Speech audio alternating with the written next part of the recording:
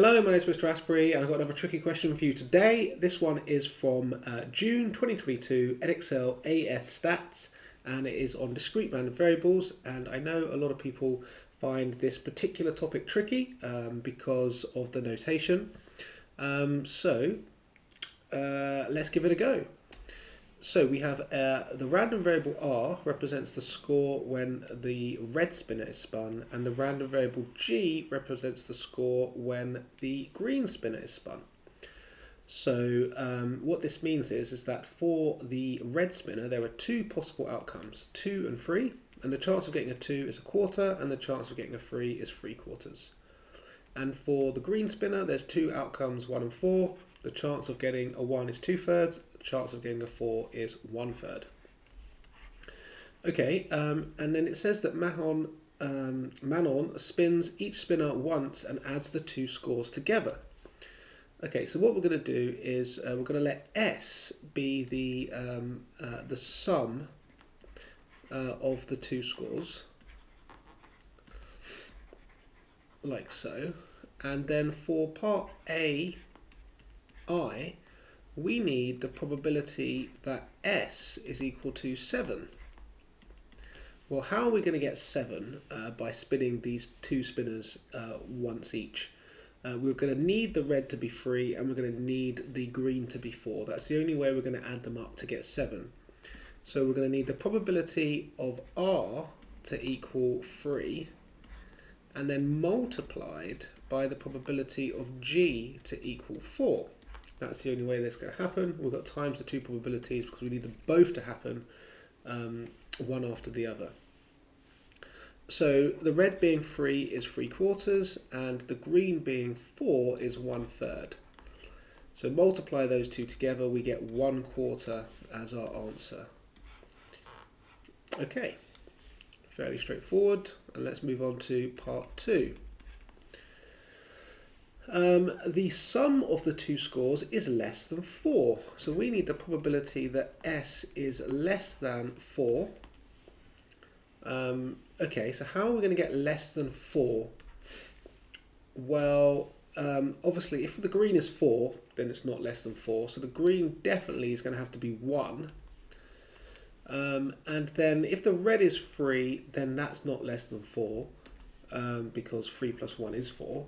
So the red is going to have to be 2. So less than 4 can only happen if the probability of, if the red is 2 and the green is 1. Okay, so this is going to give us 1/4 for red being 2 and 2/3 for green being 1. And that gives us a total of 1/6. Okay, great. So there we go. There's 3 marks in the bag. And now the next part, which is the tricky bit, part B, it says the random variable x is equal to m times r plus n times g, where m and n are integers. And we get the probability that x is 20 equals a sixth, and the probability that x equals 50 equals a quarter. Find the value of m and n. Okay.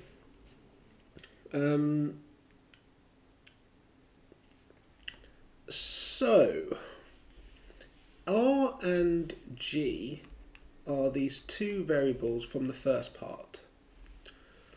Now, they are going to give us some values, and if they give us values such that when we add them together after we've times them by n and n respectively and we get 20, the chance of that happening is a sixth.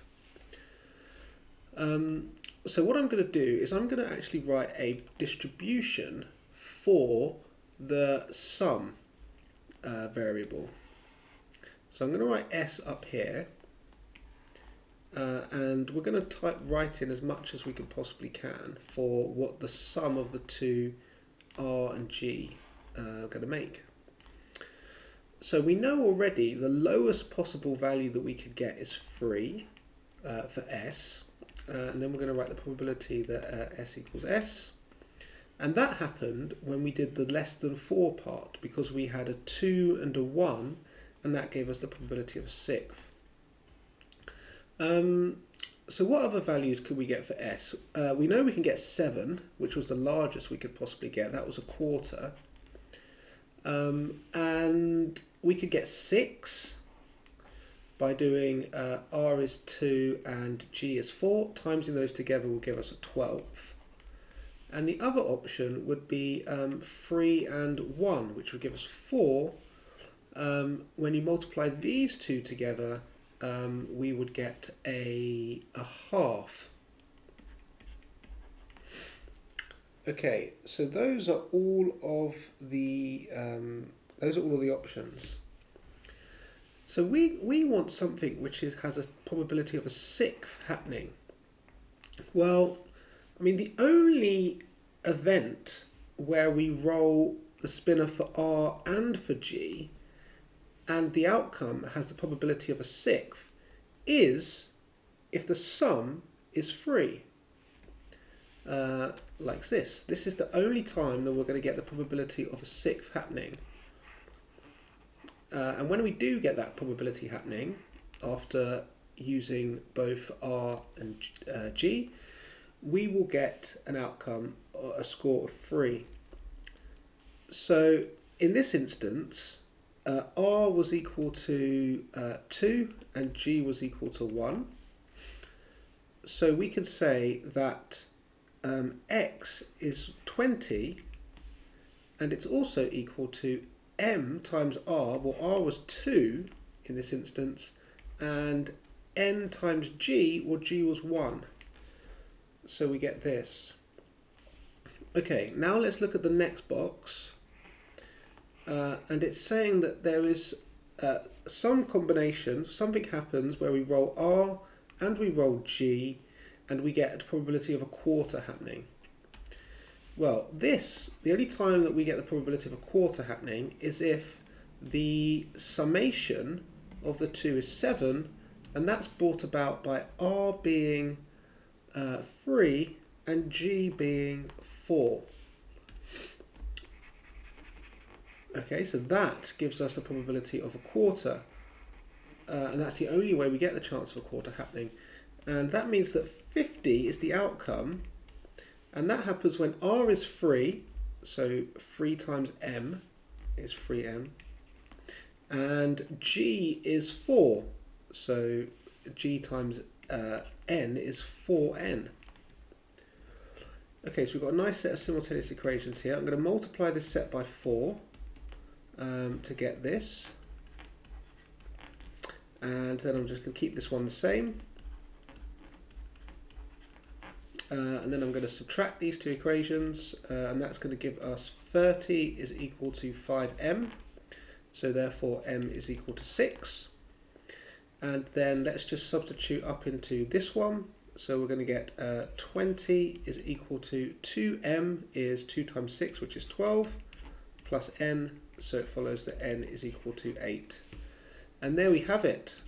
So I think quite a tricky question, that one, particularly for an AS paper, but with that being said, don't sleep on those AS papers because they're really good practice even if you're doing A2. Hope you enjoyed that. Bye for now.